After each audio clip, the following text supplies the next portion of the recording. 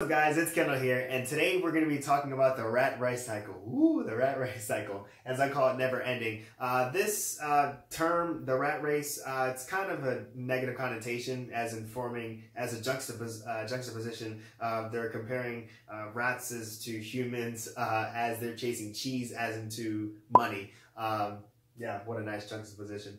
But so this is something that I've actually went through. You know, I was 19, but I was just a kid just living his life in California. And I didn't come across this concept until I was around 21 years old. And so I'm actually glad I was able to go through this because now with me now being officially debt-free, I don't owe money to anything. I literally have zero liabilities. Now I'm able to really understand on how the rat race cycle works and how I'm seeing this affecting people who are 10, 20, 30, 40 years older than me.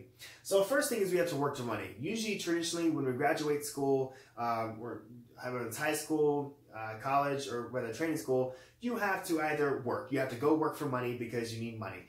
And so typically either, unless you're starting your own business or you're getting paid through a company, through employees, you typically have to work for your money.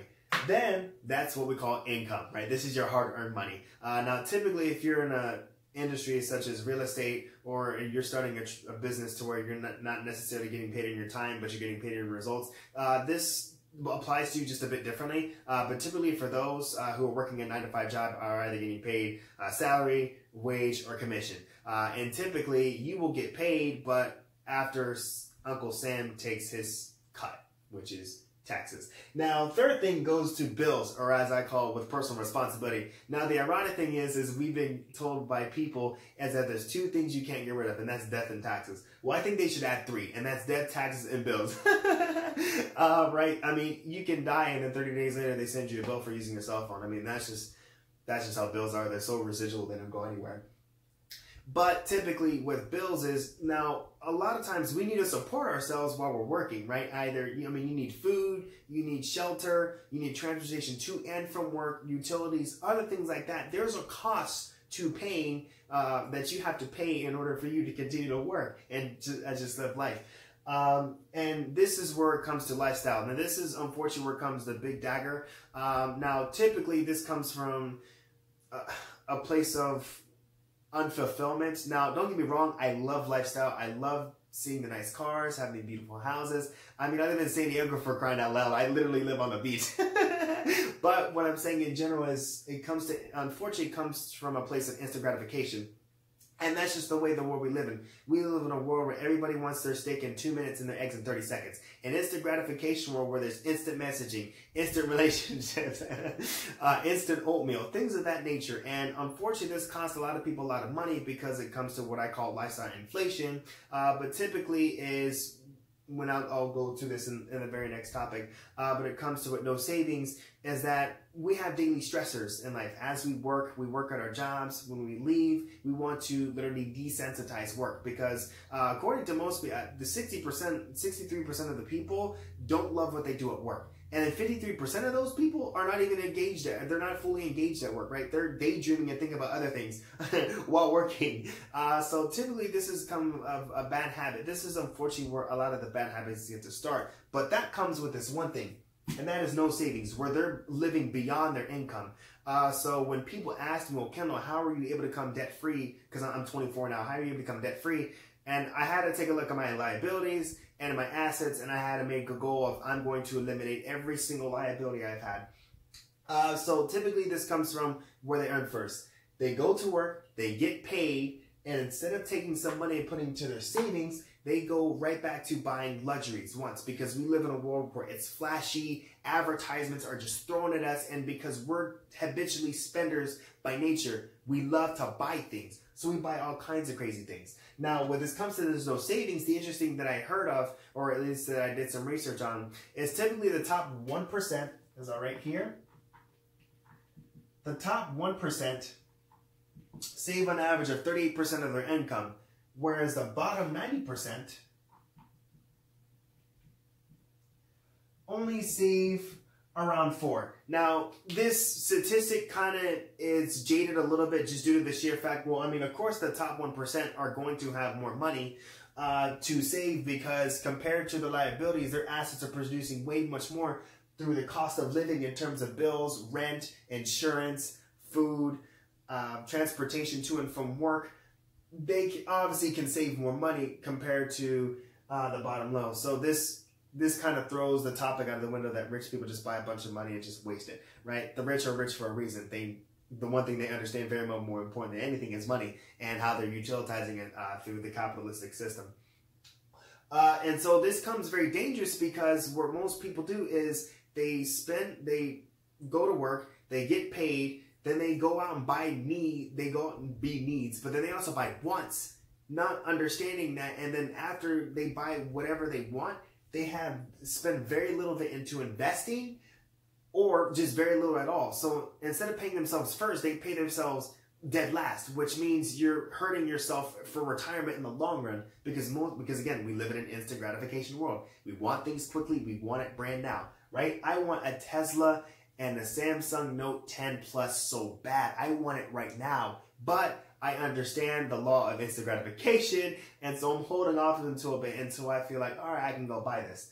And this is where the worst part comes in, is debt and loans and credit cards, right? This is where a major of this pitfall comes in from not saving and just overall through this rat race cycle, right? Debt, unfortunately, has become a necessary evil to people, as into this has just been part of the culture. Typically, this is where you have things like mortgages, as I stated here, credit cards, car payments. And the reason why is because we live in a world where necessities are upon thousands and thousands of dollars. Cars are over 4 or 5 figures. Houses are over 5, 6 figures. And so we live in a world to where it promotes a lot of credit, but most people don't have formidable or inadequate financial education. I didn't at the time. I didn't really understand finances until I was 22 years old. But unfortunately, I learned that at one of the worst times where I nearly lost everything except my own mind.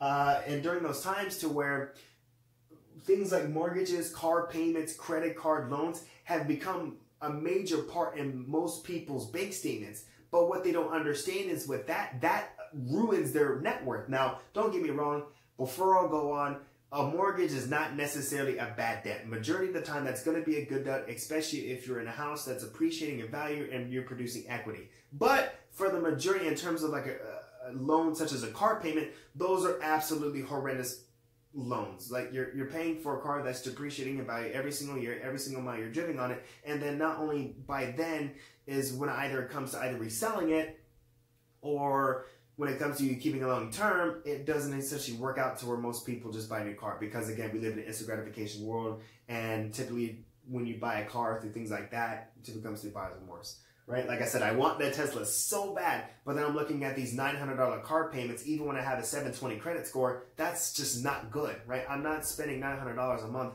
on a car, right? And that's part of it's the car payment, another thing is the interest. And so now you're having debt and loans that are literally crippling. But the worst part about debt is now it cripples people of spending money and putting in their savings. So now the money, if they had money for savings, majority of that is just getting eaten up by debt. And once it continues to get eaten up by debt, most people can't save money for retirement, which is why this phrase of most people don't know when they'll stop working, either they work until death, is because they haven't had the proper financial education to understand what is good debt and what is bad debt and what is a good time to get a loan and what's a horrible time to get. Oh, I forgot one more thing. How did I forget this? Student loans. Now, I knew a friend of mine who just recently paid off her student loans. Congratulations to her. Shout out to her. But at the most part, they're paying student loans for what, 10, 15, 20, 30 years, something insane. And every single thing that's taken out, and the worst thing I'll get into about a loan is because it's such a small, insignificant amount of number. Now, mind you, I said I wanted a Tesla, which on the big end is $900 a month, right? But typically for other car payments, you're paying around roughly maybe $350, $405. It seems so small every month, but those things start to add up. And so with the people being engulfed in debt, well, in order to pay off debt, now you have to go back to work. To go back to work to produce income that are making less because Uncle Sam is taking more money, and as inflation increases, as wages and salaries are stagnant, now bills are not going away because you still have to pay bills. In order for you to continue to work and support yourself, you still have to pay the bills. Then this comes to lifestyle, instant gratification, because either A, again, daily stressors. We need to buy new things because we're creatures of habit and we tend to want to buy things. Now we come to get no savings because, again, it's kind of hard to save when you're having a lot of money allocated towards debt. And because now they're not putting money into savings, their debt is either A, increasing or very steadily not going away. And then it comes back into work and it comes with this cycle all over again. And so the reason why I bring this up is, again, have a basis of financial education, something that I didn't have, I had to discover. And typically, again, what I did in order for me to get debt free, I had to eliminate this credit card debt, and I got screwed over on 2 car loans, horrendous car loans, right? And so I had to fix this debt. This is what kept me from saving a lot of money and me having to continuously work, pay bills, buying things that I shouldn't be buying, and then I didn't have a lot of savings. I just started a savings account like when I was 20. Yeah, at the end of 22, almost 23. That's about a year ago. Imagine if I learned this when I was 18 and started applying then. So, thank you guys for tuning into this video. I hope this helps out. And again, I appreciate that. And again, also, if you're in this rat race cycle, don't be ashamed. We've all gone through it. I've been there. But do what you got to do to get out of the financial hell that you might be a part of or you might be getting yourself into by getting into bad deals. Thank you guys for tuning into this video, and I'll see you on the next one.